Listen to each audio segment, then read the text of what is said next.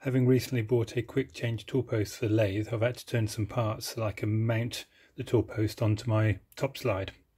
The parts I've turned are the actual mounting post here, a washer, and the clamping nut which will fit on top, along with a handle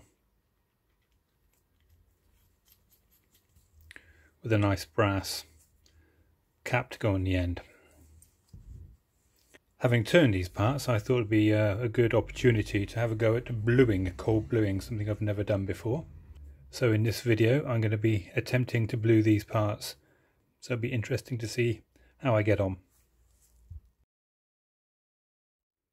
For the bluing I'm going to be using this stuff, Phillips Professional Cold Blue.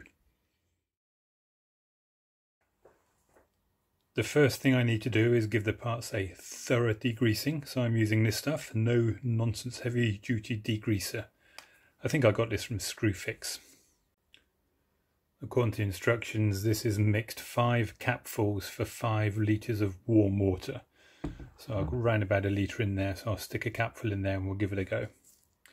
That was a little bit more than a capful, but I can't see that being a problem. All these parts have already been fairly well cleaned using warm water and washing up liquid, so the worst of the grease should hopefully be off them. Whilst I'm at this, I'm also going to have a go with 4 T-nuts that I made for my fixed tool post. And of course the brass handle won't be going through the process.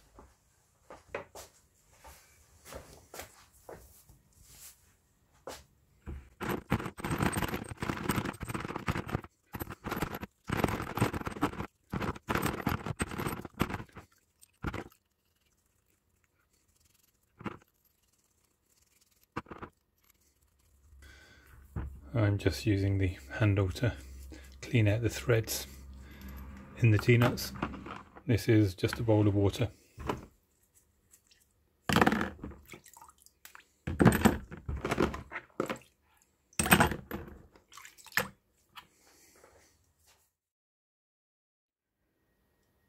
All the parts have now had a good clean and they've been dried off. I've also just given them a quick blast with a heat gun just to make sure there was no moisture lurking in the threads.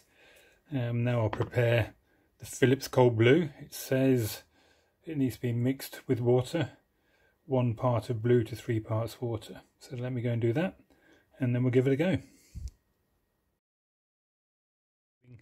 The instructions say to fully immerse the parts in the solution and use a brush to give them little short strokes. And it says it should take about 3 minutes. Let's just drop everything in. You can see the colour changing immediately on that part.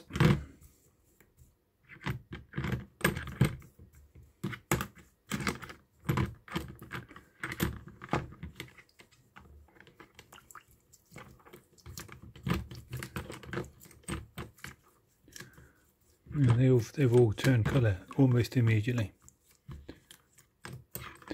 That washer seems to be taking a bit longer.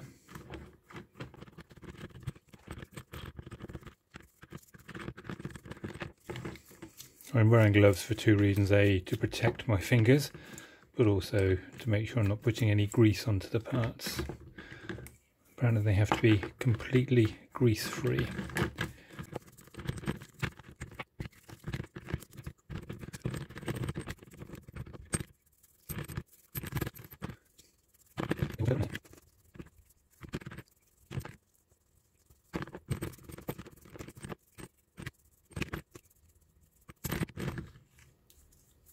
The parts are then to be thoroughly rinsed, so we'll drop them back into the bowl of water. I've not been keeping time.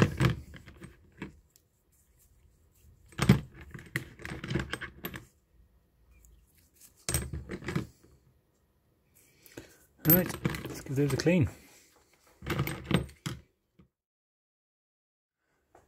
The final stage, it says to remove the parts and spray with Phillips water repellent oil, which I don't have, but I have got some GT85, so we'll give that a go.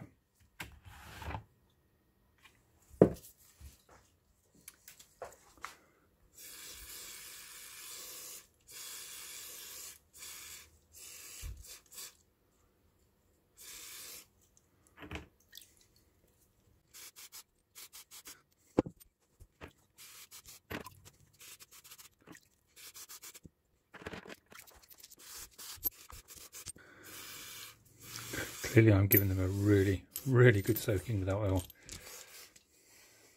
Right, the final instruction is leave them for at least an hour. So we'll do that now. First impressions are quite positive, that looks alright. Cool. As per the instructions, I did leave the parts for at least an hour. In fact, it was probably 2 or 3 hours before I came back and gave the oil a bit of a wiping off. And I've also since left the parts overnight. And as we can see, the results are very good. I'm very impressed.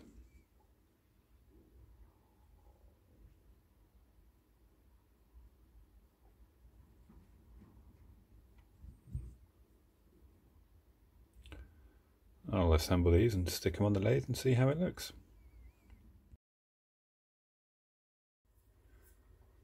So the T-nuts are in the slots. Let's just build up the tool post.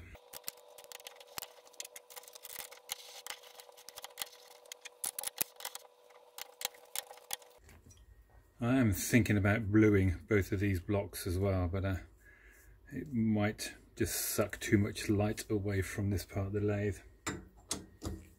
In which case I'll need to rely on just keeping them well oiled. First is the tool clamping post. The previous post was well and truly Loctited in position. It was not easy to get out. I will Loctite this one in as well at some point. The quick change tool post itself, this is from one of the model engineering suppliers in the UK. The washer, and then the clamping nut, the handle, and the cap. I'm very pleased with that. That looks great.